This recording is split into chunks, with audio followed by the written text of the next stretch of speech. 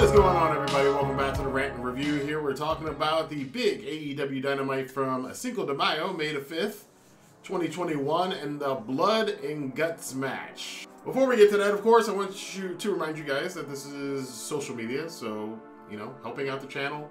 Hit that like button, hit the subscribe button. In fact, I want you to throw that subscribe button off the top of a Blood and Guts cage through some crash pads, because it'll help poor Chris Jericho on his tour of Fozzy before he can come back to AEW and beat up MJF again. So if you want that to happen, make sure you hit that like button down below. Well, originally it was said or rumored that Blood and Guts was going to be the whole show, which I could have seen, but they didn't do that. This was actually, I think it was only like the last 45 minutes of the show or whatnot. We had the first hour of Dynamite, in which we had a lot of other stuff going on involving other wrestlers, including the North American, sort of, kind of, not really elite version of the Bullet Club, whatever the hell they're called.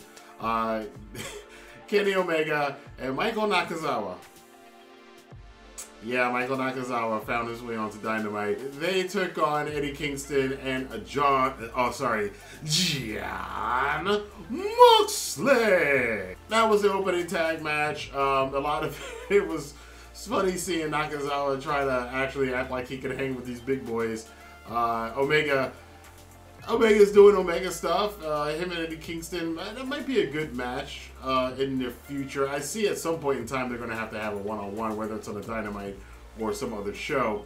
But Nakazawa wound up getting in there and getting his butt kicked, of course, and Kenny left him, basically to get brutalized by the duo that doesn't need a name because they're not a faction, of Eddie Kingston and John Moxley. But after the match, the Young Bucks came out with some very poor fashion decisions, and Gallows and Anderson blindsided Mox and Kingston, and then this proceeded into a very, very long beatdown where basically the entire Elite group basically just tried to injure and permanently injure Moxley and Eddie Kingston. Kingston just coming back from an injury, but this is all setting up to a future match with all of these guys. I don't know if there's going to be some other people joining in with Kingston and Moxley, because they're severely outnumbered. It's like, and I think that's kind of what this whole segment was to illustrate, was that they are outnumbered. Maybe they're going to have to find some other people to fight with, or maybe they're going to go it alone. I think only time will tell, but I want to know where they're going with this. Are Moxley and Kingston going to call in new people to AEW, or are they going to team up with one of the existing 5,000 factions, or is this just going to be them going it alone? Britt Baker came out later in the show. Of course, she is now the #1 contender. It's been some big announcements. She's going to be getting her title shot against Shida. Shida, by the way, you need to follow her on Instagram, because she is really, really, really, really adorable. But yeah, Baker making her point here. A lot of people were making their points and making their claims on future matches. We did find out that Kenny Omega will be facing either Orange Cassidy or Pac in a rematch from that wonderful match from last year's Revolution show, because the two of them will be facing off against each other in a #1 contenders match. Essentially, whoever wins will go on and face Kenny Omega at Double or Nothing for the AEW World Championship. Of course, this prompted Omega to kind of come out and try to big boy everybody else. I do love this return of the crazy, inflated ego Kenny Omega. He didn't act like, you know, he didn't want to even talk about Orange Cassidy, and then Orange Cassidy comes out, and then something very interesting happened that I hadn't even thought about. Omega basically brought up the fact that Orange Cassidy's character is very similar to Omega's character several years ago in New Japan. You know, the lackluster stuff, the shades, the kind of, you know, I'm not going to try kind of thing. And Omega kind of called him out on that a little bit. But, you know, I think that's kind of making people want to see Omega versus Orange Cassidy. I don't see Pac being the one winning this match. So I'm going to just assume at this point in time that Double or Nothing is going to be Orange Cassidy, of all people, going for the AEW Championship against Omega. What probably could be another match of the year contender, because Orange Cassidy is a great wrestler. You just don't know it because of his character. And I think Omega is seeing somebody he can have one of these match of the years with. So we're gonna see how that all shakes out in the future. QT Marshall and Cody met, and continuing this former Nightmare Factory, Nightmare Family, whatever feud that's going on. I think the point of this whole thing was to set up Anthony Ogogo. QT Marshall is he is not the focus of this whole thing. This entire feud seems to be a way to introduce Anthony Ogogo in a prime spot and to get him in there with Cody, because that guy is money. He's already money. And in AEW, for a lot of us, I didn't know much about him until I started researching. I'm like, God, this guy's got like history. He's a pretty accomplished guy. So establishing him in AEW is the point of all of this. And so far, I do like the way that they're doing it. And again, them involving everybody else gives everybody else airtime, and maybe somebody else will break out from this. But I think this was a good setup for the future of Ogogo and a possible feud with Cody, which they'll probably have a match at Double or Nothing. We'll wait and see on that. Other people that, have a big pedigree and want to go after championships in the future is Miro, who came out and after Darby Allin got his butt kicked by Scorpio Sky and Ethan Page and thrown down some steps, which was a very scary spot. And for anybody who's fallen down steps or had a loved one or a family member die from falling down steps, that always makes my skin crawl a little bit. But later on, Miro came out and said he's got a contract to face Darby Allin for the TNT Championship in 7 days. I think this is basically a death nail in Darby Allin's reign as TNT Champion. I could be wrong, but I think if you're a betting man, it'd be a good bet to put your money on Miro becoming the next TNT Champion. He's been in AEW a while, and they kind of let him, do a kind of a joke feud with best friends and all that stuff for a while. But now Miro is going to take his place in the upper mid card, and winning the TNT Championship is definitely a way to get there.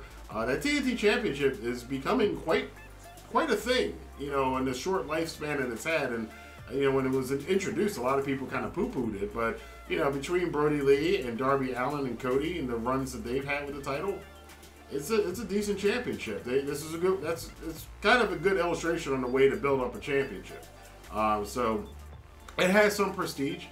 And I'm looking forward to seeing Darby Allin and Miro is going to be a very scary match if you're a Darby Allin fan, because Miro is going to ragdoll him, and Darby's going into it with an injury already. So, yeah, I don't know. I don't know how that's all going to work out. The main thing, however, is the Blood and Guts match. The Inner Circle versus the Pinnacle. This did really, they did a good job of making this really feel like the old school War Games. I'm not talking about the NXT stuff, even though I did like the last NXT War Games that they did. The first couple ones, my complaint, if you remember that from my old channel, was they would have everybody in a ring, and then 2 people would do a spot, and then they fall down. And then another 2 people do a spot, and they fall down. Meanwhile, everybody else is just lying on the mat, watching, waiting for everybody to do their spots. And to me, I always said that that's not really what War Games was. War Games is a gang fight. Blood and Guts was a gang fight. This thing was a gang fight from start to finish. Pinnacle comes out first looking like an army. Inner Circle comes out. They're all wearing jumpsuits representing prisons from their hometowns and stuff, which is pretty awesome. They got in there. Of course, we started with Sammy Guevara, and as I thought, Dax, one of FTR, started for the Pinnacle, given at Arn Anderson in the original War Games back in July 4th of 1987, which I vividly remember. Because I remember buying that video, could not wait till that videotape came out, because as a little bit of a side note, back in those days, the Great American Bash was not on pay-per-view, but they hyped it up on TV for that July 4th show, and then, only the people that were in Atlanta got to see it, or I think they may have had closed circuit, but I waited, and when that War Games VHS tape came out back in the 80s, I watched that thing to death. So, yeah, this definitely was in the same vein as that original War Games match. They proceeded through the different time periods. Pinnacle with the advantage. Shawn Spears coming in. Then we had Ortiz, and then you had... so basically, you just had... They spaced the tag teams out to come in staggered with the second-in-command guys, I guess, which would be Sammy and... Shawn Spears, and then the Bruisers came in, right before the main leaders came in. So it was very well structured as far as how the entries worked in this match. A lot of blood, a lot of color in this match. You knew it was going to be. A lot of these guys are old school. A lot of these guys probably studied those original War Games videotapes a lot. That was evident in this match, that these guys were definitely students of the original 87 series of War Games. So, of course, I love this. This is a different War Games than the NXT one. It is got a little space around the ring, which I thought was a little damaging because I think it was Ortiz fell through, or may have been Santana that fell through the crack between the ring and the cage at one point in the match, which looked really bad. It's got a roof on it, which I like, because War Games is supposed to feel like a cell. The point of War Games is to get two gangs locked in a cage to beat the living snot out of each other, and that's what they did. Limited use of gimmicks. I did expect the chairman of AEW to use a chair, but they used that. But they didn't go through just, okay, we're going to bring in like all of this other stuff into the War Games and do all of these spots. In fact, they did the opposite. They just basically used the ring. They tore off the ring buckle and used the turnbuckles, the actual metal spikes of the turnbuckles as weapons. They tore them off the mat and exposed the wooden planks underneath. I mean, they were not only were they ripping each other up, they were ripping up the ring at the same time. And I love the way they paced this Blood and Guts match. By the end of it, when finally you get MJF and Jericho coming into this thing, you know, they did the lineup and then everybody ran at each other, which was pretty cool. And we've seen that in the NXT versions, which is a great addition to NXT has added to War Games. And then everybody started fighting again. And it's like, again, I said it looked like a gang fight, and which is what this was. And eventually MJF tries to get out. Tully Blanchard opens up the cage door. MJF is able to get out and crawl to the top of the cage. Jericho goes up after him. And then we see kind of a lackluster conclusion to the match, although it made sense at the time. Jericho and MJF are going back and forth. MJF has weakened Jericho's arm, which is kind of surprising because you would think Jericho will win in a brawl against MJF, but MJF got the upper hand. He was going to throw Jericho off the cage onto that platform, which we were all wondering during the entire show, why was this like this extra raised platform on the stage? Now we found out why, because it was for the end of this match. So he threatened to throw Jericho off the top of the cage. Sammy Guevara surrendered, which is a rare thing in War Games or Blood and Guts matches, that you don't, it's often submission, and in the NXT ones you get pinfalls, but surrender is very rare. I think surrender, oh God, I can remember maybe, I think the Horseman one, when Kurt Hennig, I think that may have been a surrender. I think a surrender may have come with, yeah, it definitely came with the Brian Pillman, the infamous Brian Pillman one where Sid Vicious almost broke his neck because he tried to powerbomb him in that the little height of the cage they had before. Definitely not a problem with this War Games cage. This Blood and Guts cage is about as high as hell in the cell. So, but anyway, you had the surrender here from Sammy Guevara, surrendering it for the team so they wouldn't destroy Jericho. And of course, MJF, we all knew this, MJF was going to throw him off anyway, and he did. And Jericho took the tumble, which was a damn long fall. It looked like he was falling forever, but when he hit through, like, you know, this thin little cardboard that had a crash mat underneath it, which a lot of fans complain about. It's understandable. Jericho is not, at 50 years old, going to fall 20 feet through a table onto concrete. That's not going to happen. And then they probably could have done it a little better if it kind of fell further down so you didn't see the crash pad. Like if he kind of disappeared into it. Kind of the way Darby Allin did in that cinematic they had where you didn't see where he fell. If he kind of just fell into a pit and it was like, oh my God, that would have probably worked out better. But the fall would have been longer. So it's like, we understand why it was. But again, if you can't, it's kind of like that exploding ring thing. If you can't do it quite right, that it looks as devastating as you're trying to hype it up as being, maybe don't do the spot. So that is an issue with the Blood and Guts match. It wasn't a perfect match. The other issue, obviously, again, it's another thing that we as fans understand, but it did take away from the match, the commercial breaks. And they had several commercial breaks through the Blood and Guts match, which I kind of thought they were trying to get rid of that and do all the commercial breaks earlier on, but I guess that I don't know how the contracts work with TNT and the commercial break. But they did have to have several of them. I think the worst one was when Wardlow came in, and it was in the restaurant quality, as JR would say, picture in picture. And this great standoff between Wardlow and I think it was both Santana Ortiz and Guevara at the time, and he was just tossing them around like ragdolls. But that whole segment, that whole part of the match we missed. So hopefully AEW will, and I think they probably will, release the full uninterrupted version of the Blood and Guts match on their YouTube channel. I can almost guarantee that that's probably going to happen, so we can so you can get the emotion from those experiences, because you couldn't hear the crowd. Which also, by the way, they had probably the biggest crowd they've had at Daly's Place. It looked almost full. It looked like one of those New Japan shows does now, where you got enough people in there. Although all of those people during the pandemic singing and yelling out Judas, we have an airborne virus that comes out of your mouth. Probably not the best look. Half of that crowd had the chin strap mask on, or just didn't have mask on at all. So, you know, whatever. Hopefully, we're nearing the end of this pandemic thing. Hopefully, so I just hope nobody gets sick.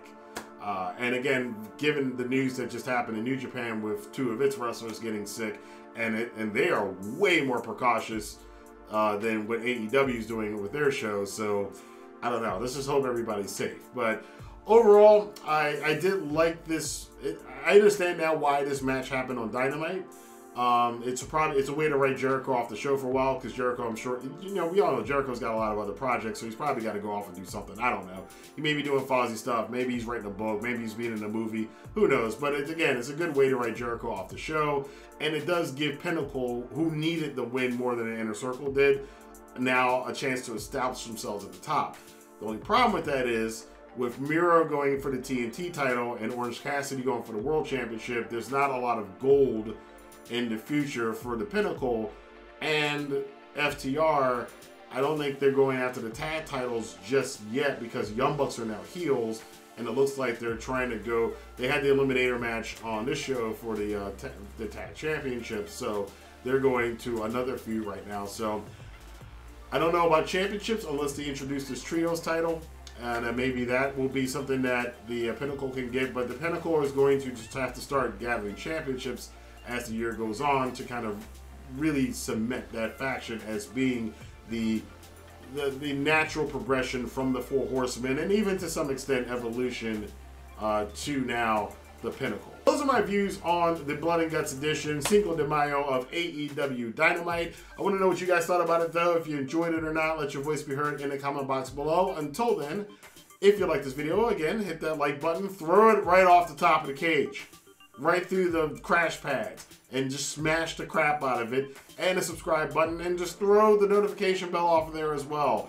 Help out the channel. Thank you very much. I appreciate it every time you guys do that. It does help out a lot. I will see you guys next time for more news, rumors, and commentary right here on the Rantin Review. Have a good day.